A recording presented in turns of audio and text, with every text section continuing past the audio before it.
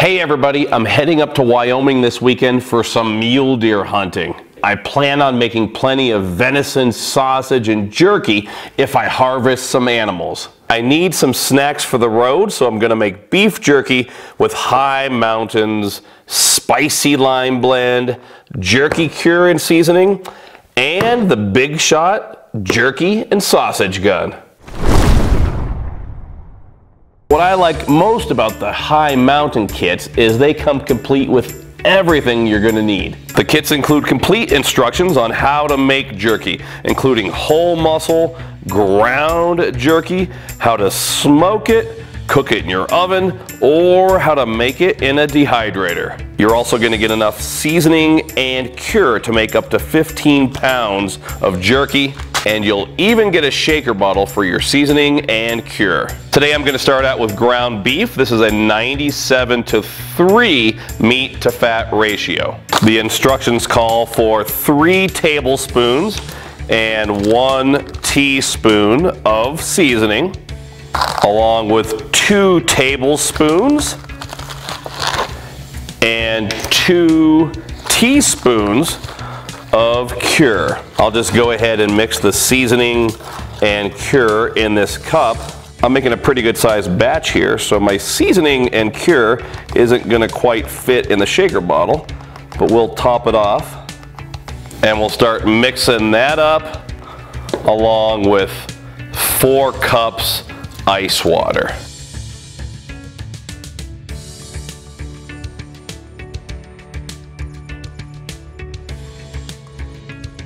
After you've thoroughly mixed all of your ingredients, it should have the consistency of a raw meatloaf.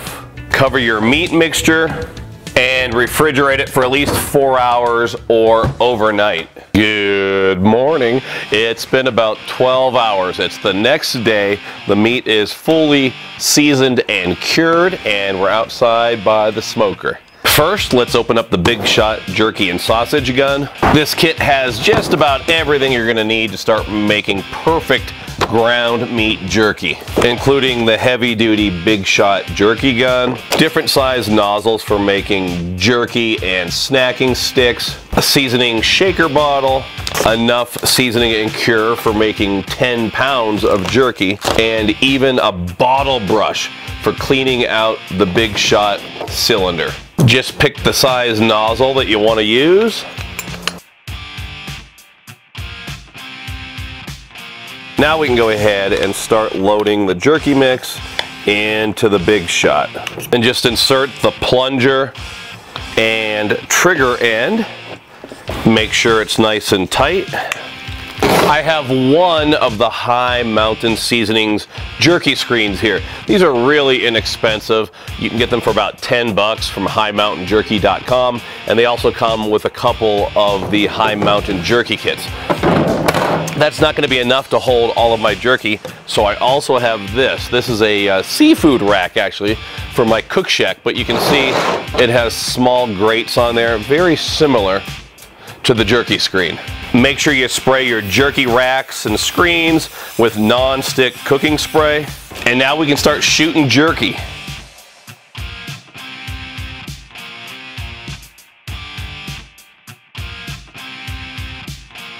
The Big Shot's great because you're gonna get these perfect uniform strips of jerky.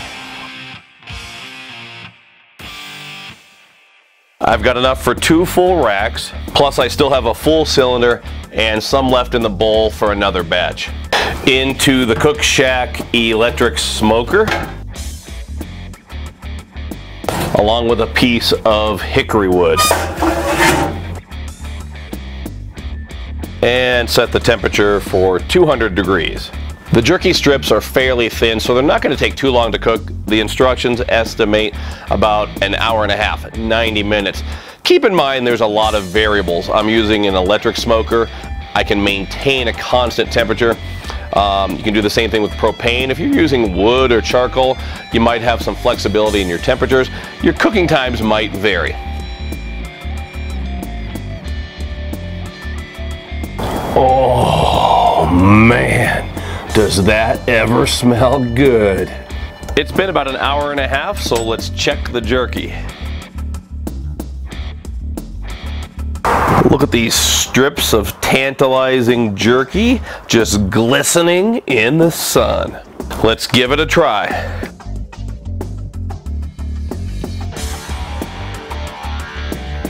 It's delicious. It has a good amount of heat, and the lime flavor is great. You know, I've tried lime seasonings by companies before, and the lime has a synthetic taste to it, not very palatable. This is delicious. It really tastes like spicy lime. Super easy to make spicy lime or one of the many other delicious flavors from High Mountain Seasonings.